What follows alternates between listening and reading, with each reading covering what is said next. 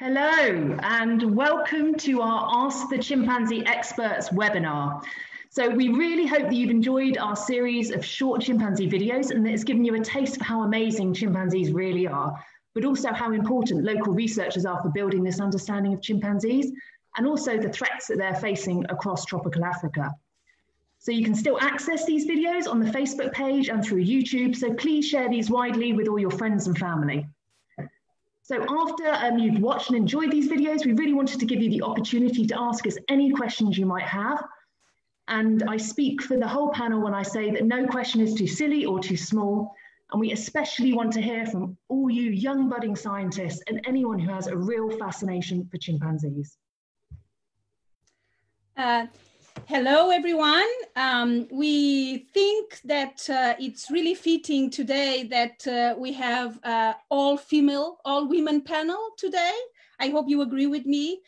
60 years ago, Jane Goodall was one of 3 women, along with Diane Fossey and Birut Galdikas, that went off to study great apes, so chimpanzees, orangutans, and gorillas in their natural habitat that was fostered at the time by Louis Leakey, who was a paleoanthropologist. And since then, chimpanzee research has really attracted women scientists wanting to better understand our chimpanzee cousins. We can say that primatology is very dominated by female researchers, or at least that has a lot of female researchers interested in this discipline. So without further ado, I think it would be great now to briefly introduce ourselves and our chimpanzee work, and then we can crack on with answering all your questions. So I guess it makes sense to start with me. I am Susana Carvalho, and I am a primatologist and also an archaeologist. So I'm a hybrid. We can talk about that more later. I have done research on chimpanzees since 2006. So it's now almost 14 years that I have been focusing on stone tool use in wild chimpanzees, both in Guinea, West Africa, and then on also human ancestor sites in Kenya, on the other side of Africa, studying human stone tool technology. So I have been focused on both aspects. And I guess that's enough about me. Maybe I will pass it to Ellen Bersacola now. Thank you, Susanna. Hi, I'm Helen, Dr. Helen Bersacola. I am a postdoc researcher at the University of Exeter. I work with Kim Hockings, here present. I've done research on chimpanzees in Guinea-Bissau now for 5 years, thanks to Kim. Yeah, includes in my PhD work, which looked at how chimpanzees share the landscape with people. Specifically, I worked in Cantonesh National Park, which is characterized of a landscape of a mosaic with forest patches, mangroves and savanna. So I was interested to see how chimpanzees shared this heterogenic landscape with people. Yeah, so like the scope of my research is mainly to look at chimpanzees and human interactions and to see how we can understand and find ways to increase human-chimpanzee coexistence. Thank you. Great, I think it's my turn now. So my name is Alejandra Pascual Garrido. I'm a postdoc fellow at the Primate Models for Behavior Evolution Lab at Oxford University. And I have been studying how chimpanzees use plants to make tools to eat insects such as bees and termites. But unlike a lot of primatologists, I don't spend much time following chimpanzees, but I'm more like an archaeologist, because what I look when I go in a forest is I look for their plant tools, and I try to infer behavior from all these plant tools. While I'm walking in the forest, that I find all these plant tools. So in that sense, I'm quite different from the average primatologist that is just following chimps all day round. Great, my turn next. So I'm Dr. Kimberly Hockings. You can call me Doc Hock if it's easier to remember. And I'm a senior lecturer in conservation science at the University of Exeter's Centre for Ecology and Conservation. I've been researching chimpanzees for over 20 years now and have visited many different sites in East and West Africa, but most of my research has focused at one site called Bossou in Guinea and another Cantonese National Park in Guinea-Bissau. And I think a lot of people don't know that over 80% of chimpanzees in West Africa actually lives outside of officially protected areas, so in national parks.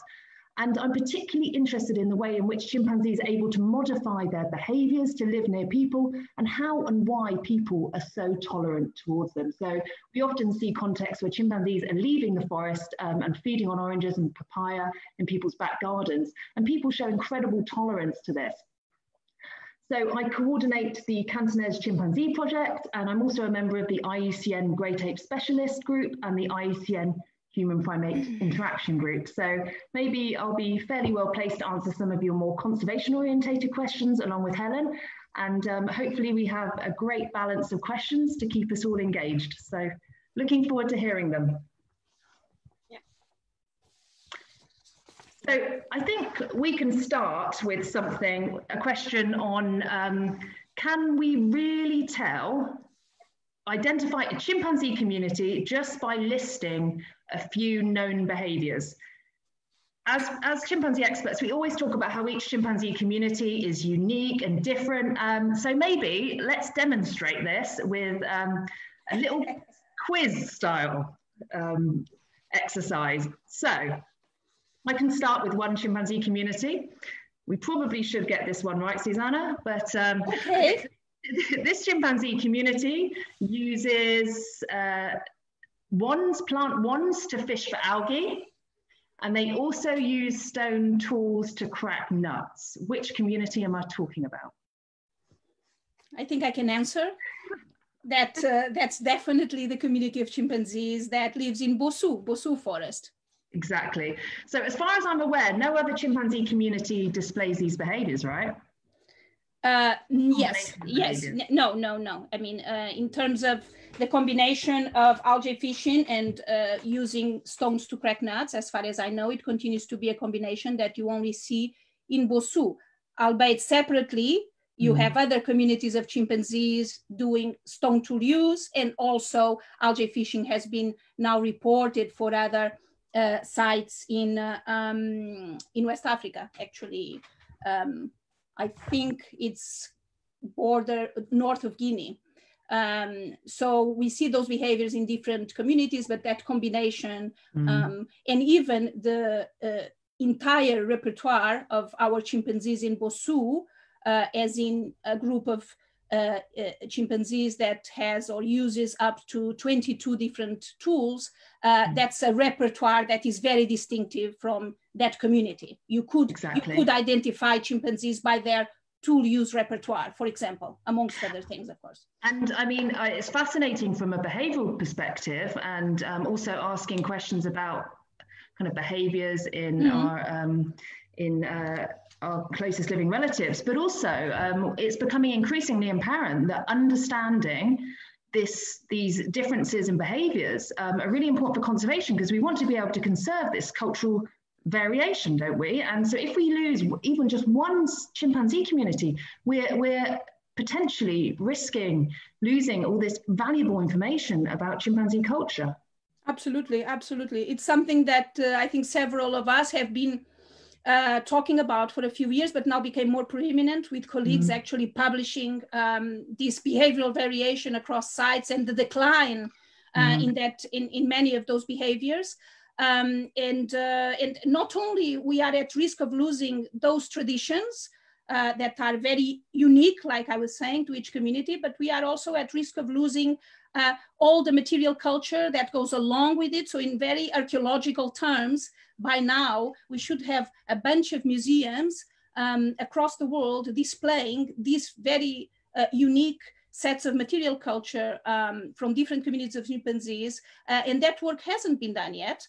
And in some cases, maybe if we don't act quickly, we will lose our opportunity to collect those tools, study them, showing them to the next generations, because not everyone can go to the forest and not everyone can see these individuals in the wild. It's very important that we show everything we can about them outside also their natural environment.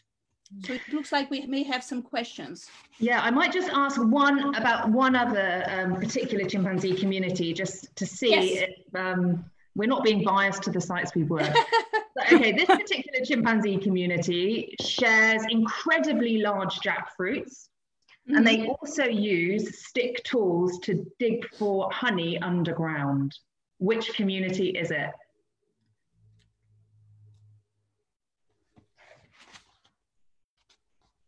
Anyone? Okay. Our collaborator on this. Okay. Bulindi? Yes, this is Bulindi in Uganda, isn't it? Certainly Bulindi in Uganda, yes. So again, a very unique combination. This is a community that live in a human impacted environment. So they have access to these cultivated jackfruits. And so you see them, it's a wonderful observation. You can see them sharing, sitting down, calmly sharing these large fruits. So again, I think just to re-emphasize the point, it's not just chimpanzees in these so-called pristine landscapes that show these incredibly unique behaviors. It's also chimpanzees in human impacted environments. So absolutely. I have also a question for this quiz. See if anyone knows which community of chimpanzees. In which community of chimpanzees sometimes individuals that are using tools to termite fish split the tool and give half of the tool to another individual? I think I can answer that question. That's in Walago. So there that is very interesting because the mothers, it's very important when you are termite fishing to learn from your mom and that you get access to the tools that your mom is doing. So you start to get an idea how the tool needs to look to be a good tool for termite fishing. So in Walago, the mothers are splitting the tool and they give half of it to their daughters or sons. So the daughters or sons will have the opportunity to start to practice like we do when we are little boys and girls and mom or dad gives us a fork or a knife and we have to start getting familiar to this fork, how we're going to handle it. So it's exactly the same. So the mom in this case is a very good mom because she's willing to give half of her tool to the daughter or the son. So he or she has the opportunity to start practicing.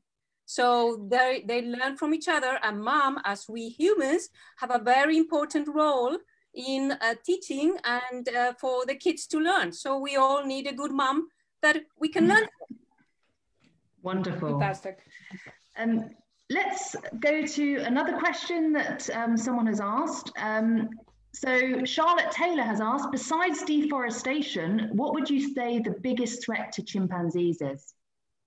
That's a big one. So yeah, we've seen there's like more and more evidence. I think I can answer that, but let's make this. Go for it.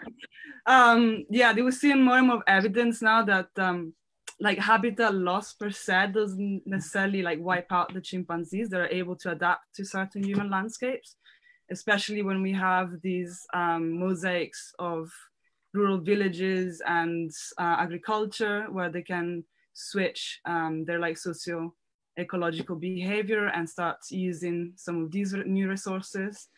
So I would say like their long-term like survival in this type of landscape is more to do with people and whether like there is chimpanzee hunting or not, and whether there's some sort of like indirect threat that can potentially be very harmful for the chimpanzees, such as diseases, for example. But I think I would say like in a lot of their range, for example, in West Africa and Central Africa, hunting is a big threat. But it's not happening everywhere. Like for example, where we work, it's a bit different. So the place where Helen and I work, Canton Edge National Park, it's over 1,000 square kilometres, and there's over 20,000 people within the national park, and we see probably the largest chimpanzee population in the country.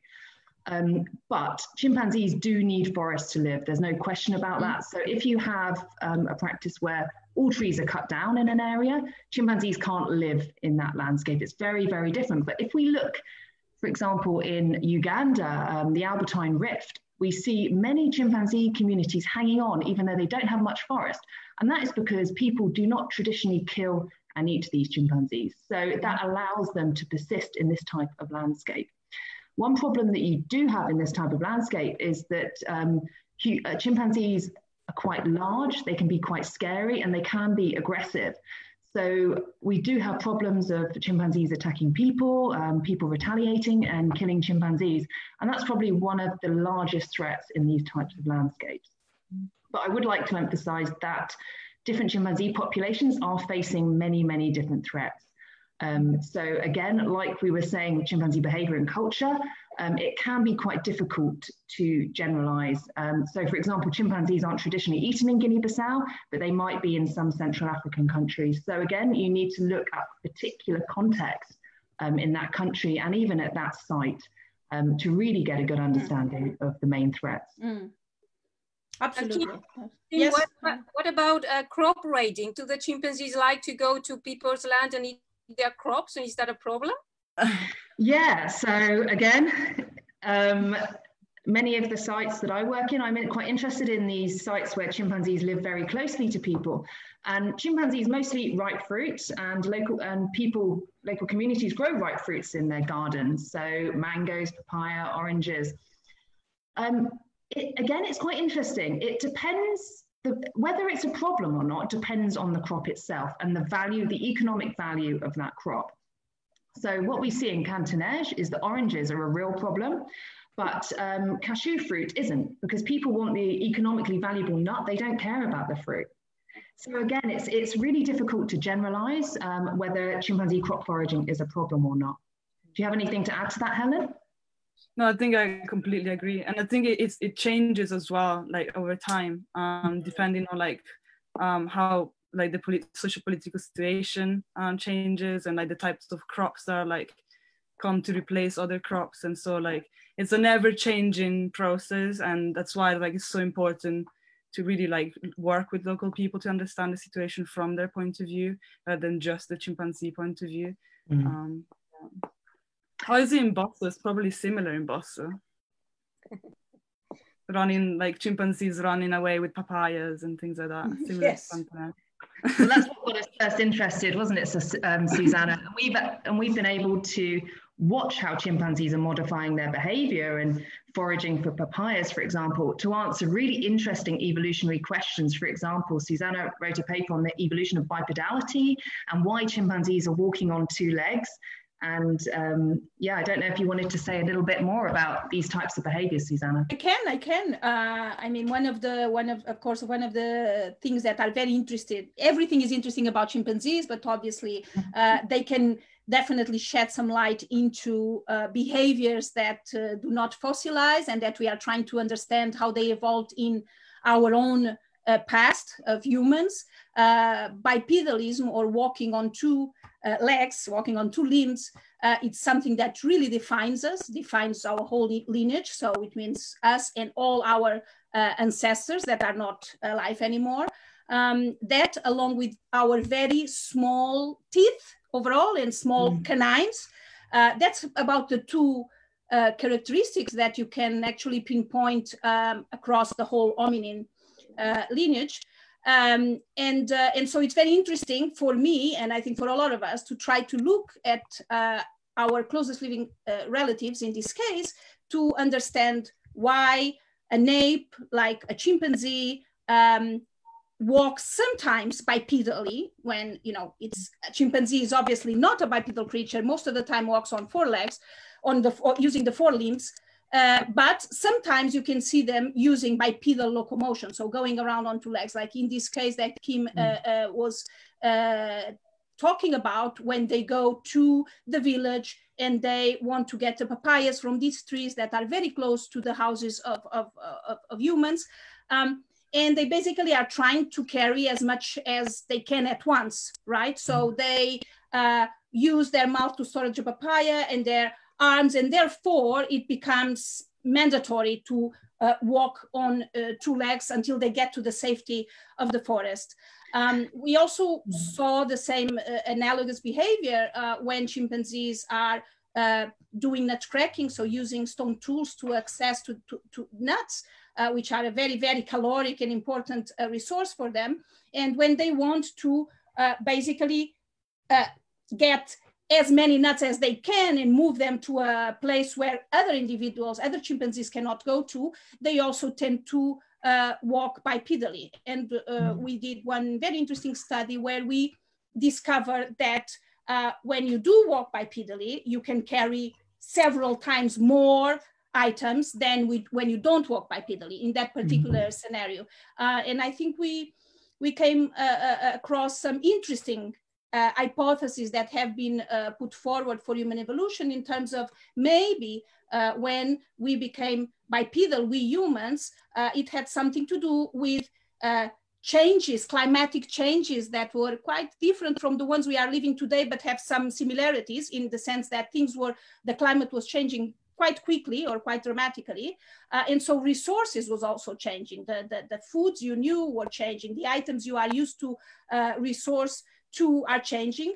And so individuals that variability of climate and of resources, and therefore the value of the food that you want to access for you suddenly increases, and all of that maybe could link to you walking more frequently in bipedal locomotion. Basically, we did not invent the wheel. This is called in science the carrying hypothesis. Somebody called Hughes in the 60s published a paper about this, actually based on observations of Japanese macaques in Japan, carrying also items that are given to them, that are provisioned to them, and it was a good revisiting of this carrying hypothesis. There are many hypotheses out there to explain why we became these very strange bipedal primates, we humans. And this is why chimpanzees are so interesting, isn't it? We can ask questions, kind of comparative psychology, animal behavior, behavioral ecology,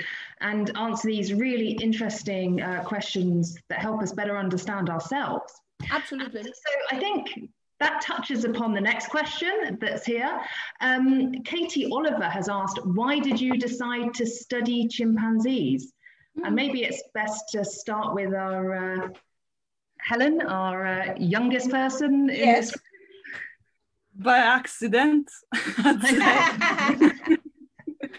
No, I was always fascinated by chimpanzees for the same reasons that you just talked about, like how close we are to them, and how we can compare like a lot of our behaviors to our human evolution. But I mean, even for my PhD, I was interested in all primates. So like the research question was more like a general like primate community. And then I think like once, not too long after I set foot into Cantonesh National Park, and everyone was talking about chimpanzees, local people were like, that the chimpanzees were such a like strongly such a strong presence in the sites that I mean, like it was, I guess it's local people's fault, I would like answer. Brilliant. Yeah. Alejandra. Yes, it's very similar to Helen's experience. It's by kind of accident. I am a biologist by trade, but then I became a primatologist. So I studying different primates in the Amazons, then in Africa. And then I was studying baboons and in a site in Nigeria where I did my PhD. And always the chimpanzees were around and people were talking, oh, today we saw the chimpanzees, or we heard them. And I was with the baboons, which are amazing, and I love baboons, and I asked, very interesting. But this kind of thing, oh, these people were getting so excited when you heard chimpanzees, and that kind of get me more and more excited about chimpanzees. And chimpanzees and baboons are great, but why people get so much excited about chimpanzees? And then I ended up doing my PhD in chimpanzees. So it's kind of an accident, but the situation took me there. People react really different with chimpanzees and other primates, probably because they are our closest living relatives. So of course, people are more interested in them. So yeah, it's kind of accident and yeah. And I mean, Helen and Alejandra, did you find that local people were talking about kind of morphological similarities, so physical similarities, as well as behavioral similarities? So they look after their young, they teach them, they look like us, they can walk bipedally. Is that one of the things you notice people saying? Yeah, definitely.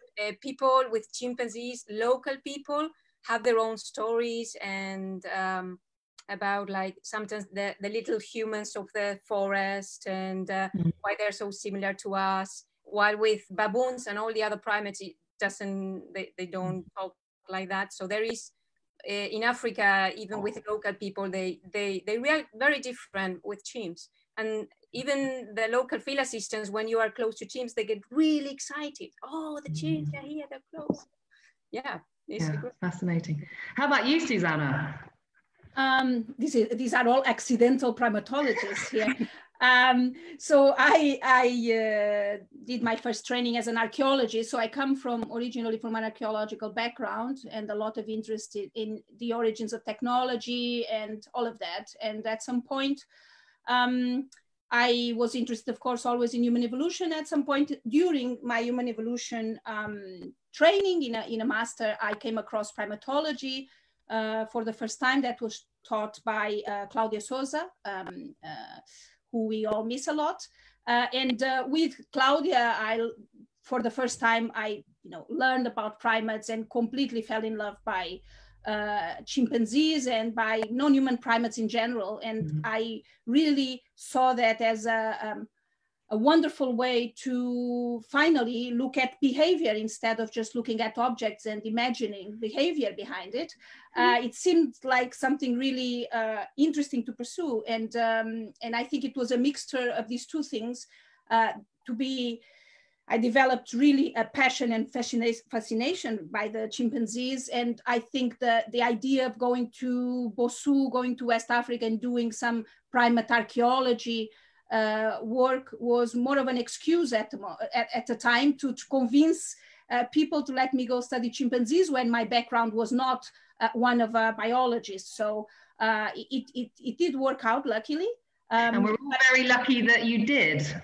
Thank you. But I also wanted to make the point, I think it's true for all of us, regardless of where we come from, that that I don't think anyone can work with chimpanzees in the wild without becoming, to some extent, a conservationist, or becoming, to some extent, developing an interest in conservation. So that's all there, but this is how the road developed to study chimpanzees in West Africa. Yeah, so I'll answer the question myself. So I'm originally from Bournemouth, the same place as Jane Goodall. So I think from a young age, I was quite heavily exposed to a lot of the amazing things that she did. And so I went on, like many students, to do their A-levels doing biology, and then chose a university with a really strong group of primatologists. So I went to Liverpool. I did my undergraduate dissertation with Robin Dunbar, who encouraged me to go and look at chimpanzees in Chester Zoo. And from then on, I was just hooked and went to Bodongo Forest to do a project, and then did my PhD in Bossou. And then most of my research now is on Cantonese. So I guess I'm probably the only one that followed that more traditional line of getting into chimpanzee research. But I would say for anyone who really is keen to pursue a career in chimpanzee research and conservation, if you're coming at it from an academic point of view, choosing universities that do already have a presence of researchers who study chimps is always going to be a bonus, because it will give you easier access to various chimpanzee sites. But you can also get volunteer experience, for example, in Monkey World in Dorset, where they rescue pet chimpanzees from across Europe, and volunteering your services to any of these different sanctuaries or different non-government organizations, NGOs, to assist in the conservation of chimpanzees. So you don't have to, of course, follow that standard academic route. There are many different routes to studying and conserving wild chimpanzees. So, right, next question. What is the scariest or funniest moment you've had with wild chimpanzees? Alejandra, you're smiling. Yes.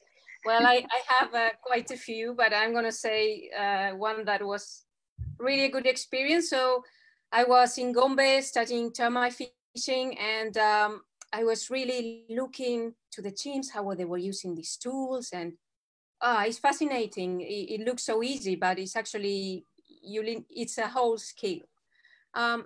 So I was feeling, you know, when you have that feeling that there some eyes are looking at you very, very strongly. And my field assistant was in front of me. So I'm saying, how can this be? What, is there another person here that is looking at me so strongly? I could feel these eyes. So I turned around, and this was this male who later became the alpha male of Gombe in the latest, looking at me, studying me like I was studying these chimpanzees. So that day I learned two things. First of all, chimpanzees are very curious about us, very. And chimpanzees always see you before you see them. Definitely. And the funniest thing is, he was looking so straight at me when I turned back that I thought this is going to be a great shot. So I take my camera slowly to take a good shot of his face. And the moment I take my camera, he turned his back. He didn't want me to take that picture. So he turned the back on me and said, like, there's not going to be a picture of me. So that was really a very enlightening moment, and saying this, you know, it's amazing how he was studying me all this time. And I never realized it was this chimpanzee. So that was a great moment for me. Excellent. Helen, what about you? Well, it's a bit different for me because we don't study habituated chimpanzees. So like when we get close to one another, it's by surprise. It's like an accident, right? So like sometimes we even just cycle through, and like all of a sudden you just hear something, and it's like right like in like 2 meters from you, or like equal way, like you're in the forest, or even like in agricultural areas, and you hear them, like their presence really close to you. But it's never been like that close that we're like, okay, it's like very, very, I put myself in a dangerous situation or anything. But like, I think like more for us, because we use camera traps, it was more like an adventure to when we were setting up camera traps up to the trees. So like we would use climbing equipment to like climb the trees safely. Otherwise, it could be a bit dangerous for us. So we would go up like about 10-15 meters and then set up a camera to aiming to target arboreal primates, which was exciting. And there was this one time that we were up there and quickly realized that the tree was covered in army ants. But we realized at the same time as we were being bitten by them. So we realized they were inside our clothes as well. And we were up there 15 meters from the ground, thanking the gods that we had the equipment with us, powering through, set up the camera eventually, and then, yeah, cried a bit. The joys of working in tropical forests. That's classic field work, yeah. Classic field work, yeah. Susanna. Me, okay. You must have loads. Okay, I decided that today we should be very honest here and not hide our weaknesses and strengths. So I guess I think my scariest moment was probably one of the first days I was following the chimpanzees in the forest. Like I said, my background was not in this area. So it was really my first ever experience with non-human primates anywhere. And having seen one of the most impressive displays of Yoro, Yoro was our alpha male at the time, and he was not one of the most belligerent and aggressive alpha males, but he could be very, very scary when he was displaying. And this was my first time ever to see a display, and Yoro was running around bipedally, all the hair up and running and stopping, I don't know, maybe 50 centimeters from me, and doing this repeatedly while jumping up and down the trees, screaming and vocalizing, breaking branches, and doing things like that. And I was very terrified in that moment. It was my first time to see a full-on chimpanzee display in the forest. And I remember I thanked my field assistants that allowed me not to start running in the forest, which the worst thing you can do, isn't it? Would be the worst thing I could do, but probably if they wouldn't be there, that's maybe what I would have done. So that was quite scary. And of course, then you get used to it, and you learn that it's not as scary as it seems the first time you look at it. The funniest moment probably was the day when Play was one of our most iconic chimpanzees in Bossou. He was a true terrorist, and he was an individual that was always finding trouble for himself and for the others. And one day, going back to the station from work, Play was literally behind a tree with a huge branch, waiting for me and the field assistant to pass and to try to hit us in the head or whatever it was with his weapon. And this was probably one of the funniest things that I have experienced with No, he missed again. I think it was Boniface, the field assistant, saved my life several times. So he didn't get me, but it was extremely funny, the whole situation. Play was just hilarious in many ways. I mean, on that same note, I think my scariest moment was again with Euro displaying above me. And I mean, for everyone out there, we deliberately stay a certain distance away, over 7 meters away from chimpanzees, because then we try not to interfere with their natural behavior, and it reduces the risk of spreading any diseases. So we deliberately stay quite far away from them. Anyway, Euro was displaying above me in a tree, and he just flew out of that tree. And luckily, my field assistant Boniface pushed my face down, and Euro just jumped off my head. Oh my God. So again, I probably, I'm not sure about my life, but at least my nose is having an unbroken nose is thanks to Boniface in that particular moment. But again, I mean, it highlights, it's probably not the kind of thing we write in our risk assessments, is it? But it does highlight some of the risks of working in these with these particular communities. But yeah, they get used to you, you get used to them. But again, I think we're starting to realize that some of the positive things about habituating chimpanzees can also be quite negative. Yes. So again, in Cantonese, we've decided not to habituate the chimpanzees. For that reason, we don't want them to get used to us, because we don't want them to lose their fear of people. And again, I think having a bit of experience with different chimpanzee communities allows you to kind of develop your own ways that you think are right for conducting chimpanzee research. Absolutely. On that note, Kim, or maybe Helen, can you tell us a little bit about how do you get chimps habituated to humans? Does that take many years? What is the habituation? Why can we see chimpanzees in the wild that they are not scared about us? And why maybe in other sites we go and they run away from us? Maybe we want to learn, we want to know a little bit more about that. Go on, Helen. So, I mean, I only have experience in Cantonese. Well, I guess I have some experience in Uganda, but in Cantonese, the chimps don't necessarily, are not super scared of you.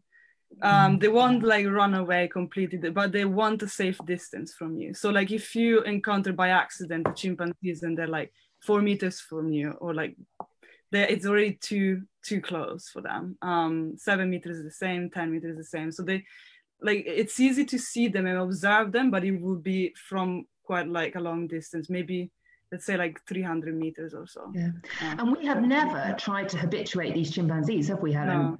But because they're not hunted by local people, they're not as scared of local people, say, as certain communities in other areas where people do engage in hunting and poaching. So we're quite lucky in that fact. I mean, I've sat in Cantonese forest with completely unhabituated chimpanzees. They're about 15 meters away, but they've sat there quite happily for 3 hours. And this would be absolutely unheard of with chimpanzee communities that are hunted. So we're quite lucky in that respect. So chimpanzees, some of the more famous habituated chimpanzee communities that we know of, they take a long time to habituate. So in the early days, people would provision them. with bananas and other foods to get them to bring them closer to people. But we now know that is not a good practice. That increases aggression between chimpanzees and also can potentially make chimpanzees more aggressive to you. And that's the same with a lot of different animal species. So that's something we do not do anymore. So really, habituation takes a very long time. You have to be incredibly patient. You have to be incredibly calm and quiet. And over time, chimpanzees, certain individuals become more used to you, and then normally the bolder males, to be honest, and then the females over time will also become more habituated towards you. And then that allows you to follow them and observe their behaviors in close proximity. So was Jane Goodall the first person to do this in the forest? And how did she have this idea, or does she do you know about that? So I'm sure local people in Africa have observed chimpanzees for thousands and thousands of years. Well, if we talk about Westerners, yeah, I think Jane Goodall was certainly one of the first. I know in West Africa, there were people around the same time, Adrian Cortland and others who were going and observing chimpanzees in West Africa. But certainly Jane Goodall, I mean, she is the iconic figure, the first person certainly to observe, Westerner to observe tool use in wild chimpanzees. But I mean, you've worked a lot longer in Gombe than I have, so you're probably much better placed to answer that question than me. Yes, well, like you say, she also used provisioning by giving bananas, and that turned out to be a big problem because then all the chimpanzees will come and the baboons, and so it turned out not to be such a good idea. So then she stopped, but like you say, provisioning was at those times was the way they would do it. In Mahale, where I also work, they did the same. They started provisioning the chimps, and that's why the way the chimps started to get closer to the humans. And habituation, I think, is a daily thing that they need to see the humans every day to get used to it. So you have to have a lot of patience, and yes, they have to see the humans every day or very often. The moment they stop seeing humans, they start to get scared. So yes, but provisioning, like you said before, is not really the way to do it. Definitely not a good thing. I think it is important maybe for the audience to say that, you know, to give a perspective on things, to say that, well, this would, like Kim was saying, actually, I mean, Jane Goodall is the first looking at Westerners. But I would say, I don't know who is hearing us out there, but I'm going to go on a limb here and say that there is quite some controversy about the Japanese teams, the Japanese colleagues' presence in Africa versus non-Japanese. As many of us know, the Japanese scientists have been absolutely pioneers in many fields, many different studies of primatology in the wild and in their own country. I believe Mahale started officially a little later than Gombe, but there was a big barrier in terms of language, in terms of publishing in English and all of this. So let's say officially it was Gombe, but we know that by 1500 something, there are documents in Portugal, where I am originally from the time where you had missionaries in Africa talking about chimpanzees and tool use in chimpanzees. Those are the first original reports in written. Yeah. Obviously, the local communities know about these animals for a long time and have them as their, in the case of Bosu, as their totems and as their ancestors. And in terms of habituation, maybe just a word to say that things have changed dramatically. I mean, colleagues were provisioning these animals because at the time we thought that was okay, basically. We didn't have the understanding that that could change behavior or lead to competition or aggression. As soon as researchers understood that, they stopped. And habituation, like Kim was saying very well, right now is not something that is considered lightly. I don't think there are colleagues starting now habituation as people did it in the past, because we know that it's dangerous for chimpanzees in many ways, not only in terms of health, which is something, you know, a very good topic to talk about given the pandemic we are living, but also because they lose fear of humans, and therefore they are less likely to fly away to run away from poachers, etc. So in many places, people are applying a combination of methods to get data that does not include the old style 12 hours following chimpanzees in the forest. Yeah, exactly. Right, so I'm going to move on to another question that Claire Maudsley has just asked us. So thank you for an interesting discussion. I wondered if there are chimpanzee behavioral research that currently isn't being undertaken, which the panel feels should be. I'll give you all a second to digest the question and come up with some I can start, but I don't want to monopolize this. I can start because one is something that I think Kim and I have been talking for quite a while. I think somebody needs to, there is a lot of scope right now to look at something that is sad. It's a sad event, but it's very important to document, which is the loss of traditions across chimpanzee sites, but on a more, lift spirit approach, there is a lot of scope to look at novel behaviors emerging from these adaptations to these changing habitats, right? Where chimpanzees are brilliant and excellent in adapting and quickly solving problems and quickly finding ways of coping with the change of their habitat. And I think very few people are still looking at that with a positive look. People still, or I think that is still that idea. That's what Kim published in a paper called Apes in the Anthropocene, that people still think about this idea of studying chimpanzees in pristine habitats versus the poor researchers that are working in areas that are not real habitats. And I think it's time to drop that. There are almost no pristine areas left, and there are very interesting behaviors emerging in these changing environments that I think people haven't looked yet properly. So I'll just add a point to that.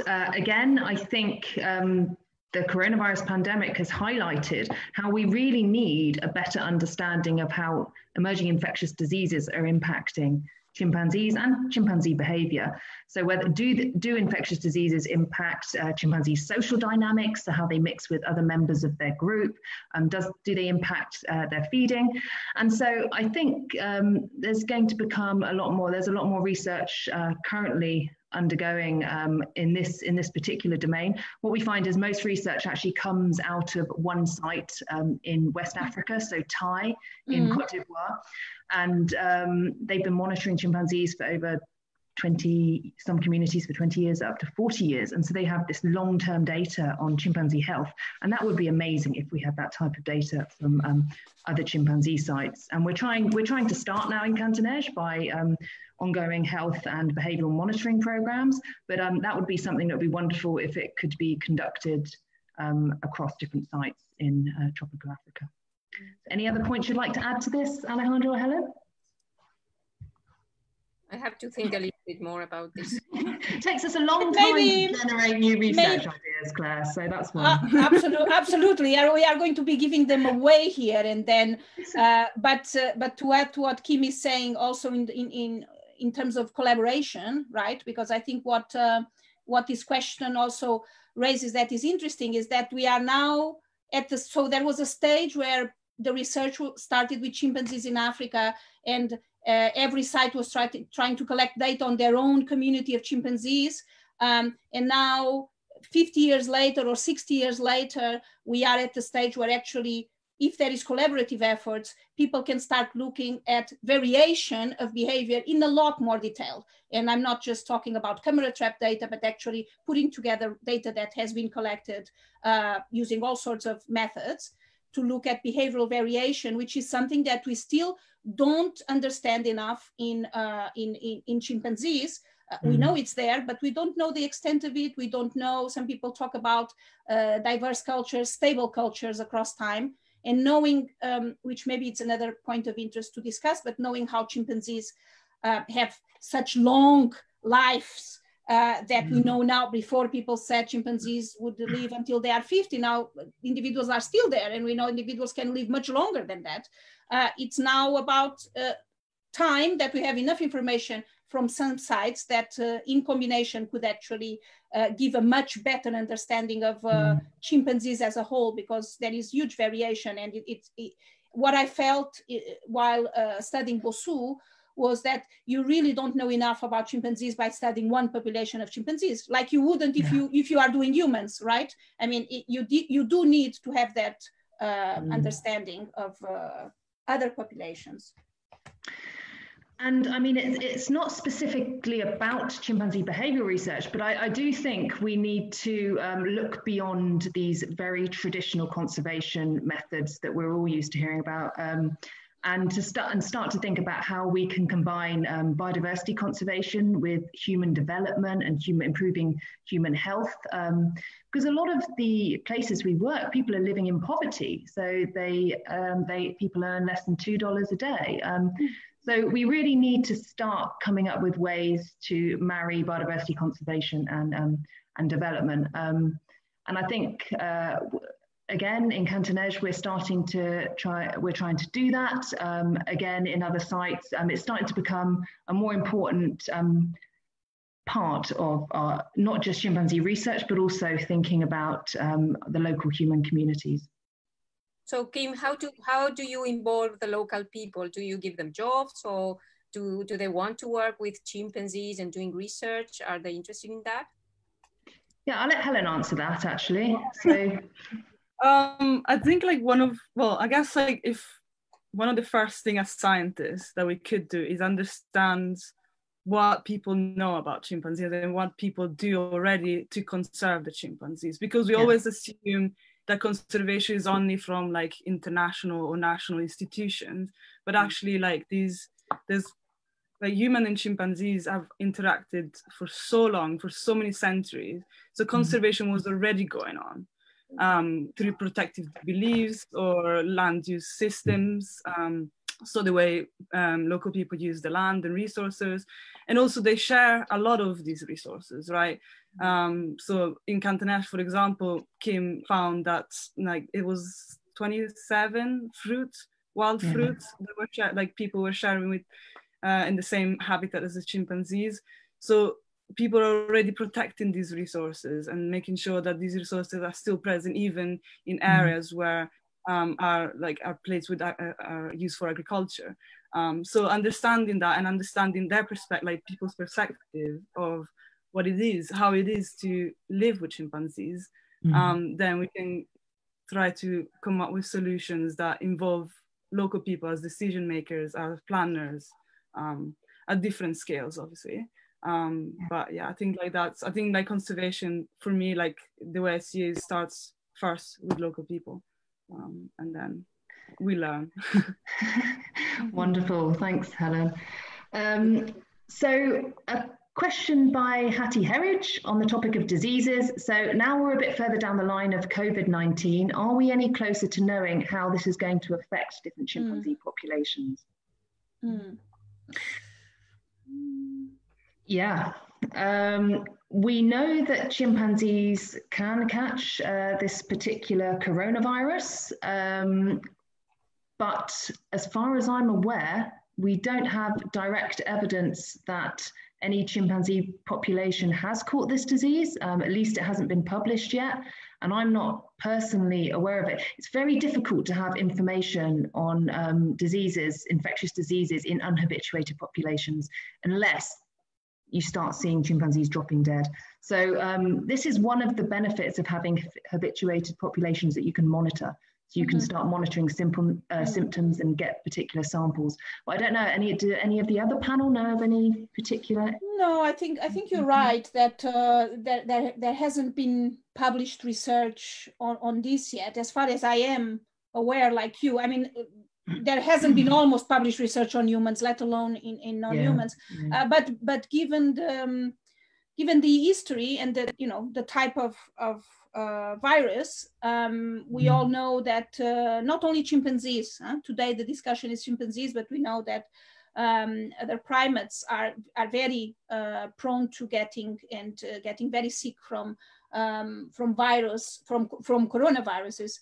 And so with that, I think we still don't know very much, scientifically speaking, but we know that this is likely to affect chimpanzee populations if we don't take a lot of measures and precaution in terms of, for example, stopping fieldwork at the moment. That's something that people have, or some of us have. I was supposed to be in the field now, not with chimpanzees, but with baboons, and I'm not. And I hope a lot of colleagues are doing the same, exactly because we don't know enough, but we know that it's very possible that this is going to be a huge problem for other primates beyond humans. And so going back to field work, I think, should be after taking into consideration additional measures that I think are already in place in a lot of field sites, in terms of keeping distances, in terms of disinfection protocols, in all of this. And actually, this might be the most risky time. So most of the world is kind of coming out of lockdown, and so tourism is going to resume, research might resume. So I think now is the critical time. Actually, we need to be incredibly careful, and the IUCN have drafted guidelines that different researchers and NGOs need to follow to try and reduce the impact of coronavirus on chimpanzees, other great apes, other wildlife populations in general. But I really think this is the critical time. We should not become complacent and think that it's all okay. And so, I would urge, do not become complacent, and we really need to stick to all these mitigation measures. Absolutely. I think this is also part of a larger discussion that we are not going to have time to have here today, about all these conversations of decolonizing primatology, decolonizing conservation, and it goes deeply into this issue when we talk about how to continue field work and research in the countries, the home countries of these primates, without risking, without additional risk, creating additional risks, to other humans and other non-humans. Yeah. Just quickly, I've noticed we've got about another 5 minutes left, and there's another question which asks, why should I not buy birthday cards with smiling chimpanzees on them? We all get them, don't we? People know we study chimps. We get these silly birthday cards with smiling chimps. Why is this a problem? Well, I can start.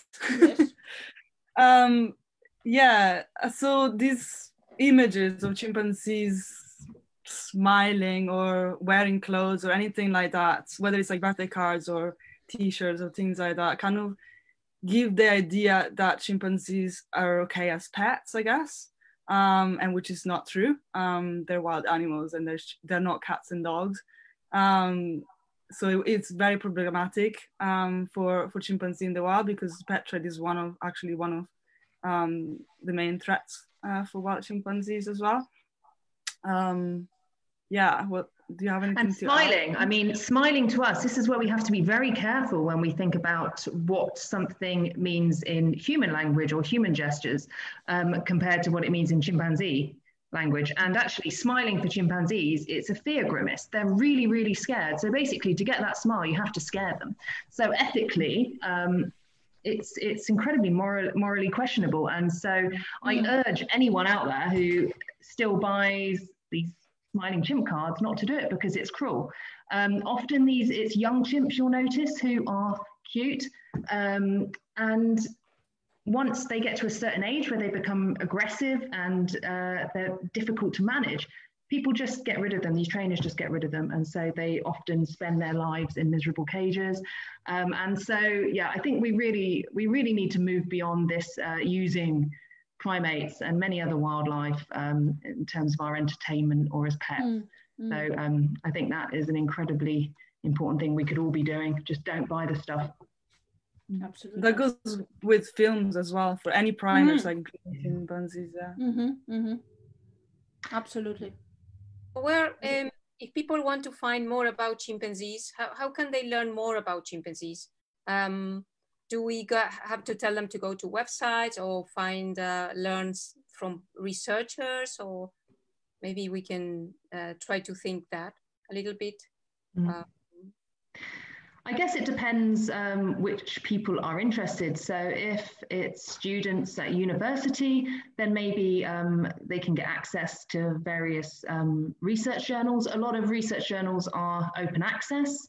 Some of the most interesting research that's out there also gets spread through the media. So you can quite often find some quite good coverage of new chimpanzee research through the media. Sometimes you have to take it all with a bit of a pinch of salt, but then you can go away and read the original article, so that's fine. And yeah, Jane Goodall websites do talk a lot about the conservation activities they're doing, and they target various different age groups, so that's a good place to start. Yes, yes. There are lots of places to look at that are available online. There are some other sites, NGOs, like you said, Jane Goodall Institute, Ape Alliance, so many different websites that are focused on conservation, but also have a lot of information about what is being done in the terrain, and information about chimpanzees in particular, which is different from if you want to learn about primatology, obviously. Yeah. So I've got another question here by Ritwik Banerjee. Are the exchange of cultural traits between different chimpanzee populations / communities? So are there exchange of different cultural traits between different chimpanzee communities, and do they learn from other chimpanzee communities? Well, this is a yes and no question. So in some cases, we have seen, because as you know, chimpanzees, females, they migrate to one community to the other one, and sometimes they might bring their own cultural trait, let's say. So for example, in Gombe, there is evidence that ant fishing from one community spread to the other community because of a female who migrated to that community. So in that case, it is likely that this female who went into a new community spread the ant fishing, ant fishing is a behavior where chimpanzees use a plant tool to fish little ants that live inside the holes of the trees.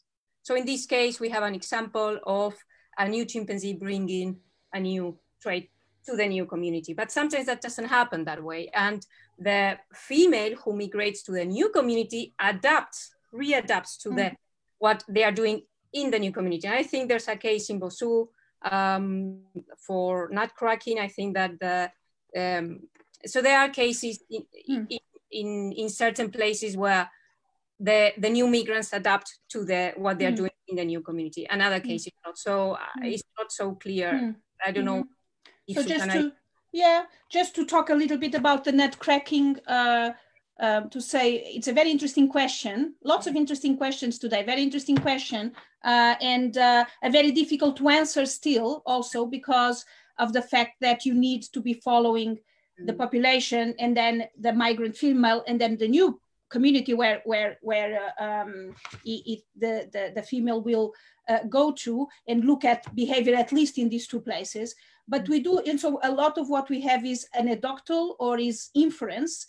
But we have interesting evidence from Lydia Lunks in a publication showing that females, in this case it's Thai in Ivory Coast, where these females that migrated from one population, one group to another group, conformed, which means they did nutcracking in a certain way, using a certain technique, and they started using the technique of the new group that they went in. So in that case, it's a no to taking something from the community where they came from. But in the case of Bossou, another colleague of ours, Dora Biru, has written a paper where she proposes that one female that came to Bossou may have brought with her the knowledge and the tradition from the original group about a certain type of food, these kula nuts, that she seemed to know from before, while the other individuals seemed to be very surprised about. So it was proposed that in that case, she would have brought in that knowledge. So I think there is probably quite a lot of variation. And then the part of the question that says, do they learn from other communities? I don't think we have enough information. And I would say that learn from each other, yes, learn from other communities indirectly through this migration of individuals. But then, chimpanzees are quite territorial, and I don't think there is enough time actually bonding without aggression with other communities to have this transfer of knowledge.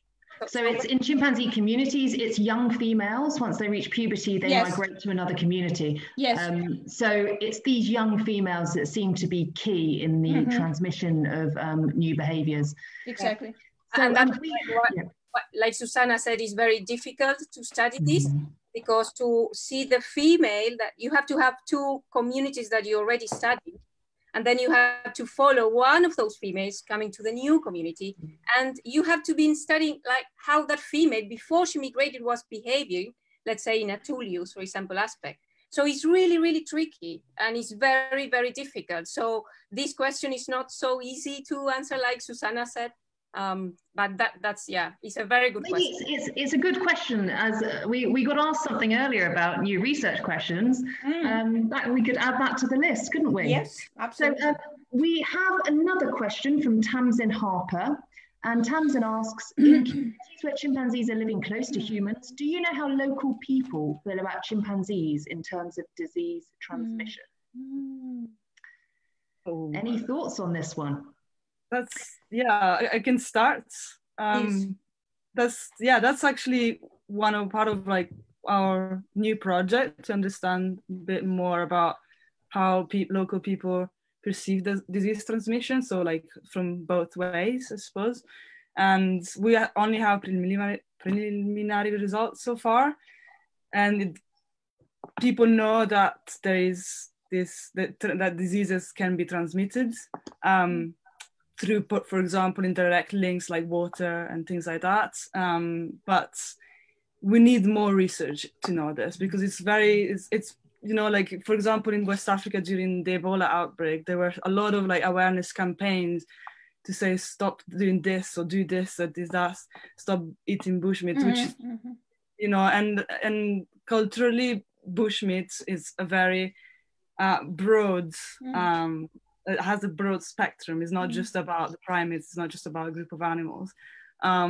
So by understanding a bit more how people perceive diseases and disease transmissions, we can come up with work that is more culturally sensitive, local appropriate.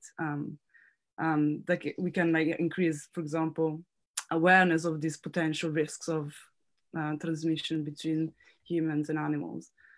So yeah, I don't know if Kim, you want to add anything? So keep an eye out on Helen's future publications, and you'll get a more solid answer. We'll hopefully be able to answer that question for you.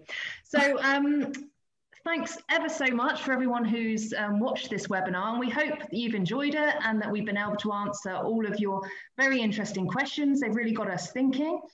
And if you do, if any more questions pop into your minds, then please feel free to ask them on the online chat, and we'll try and respond to you. So yeah, on behalf of myself and Helen, Susanna and Alejandra, thanks ever so much for tuning in, and we hope to get this opportunity to chat to you again sometime soon. Okay. Thank you, everyone. Bye. Thank you, everyone.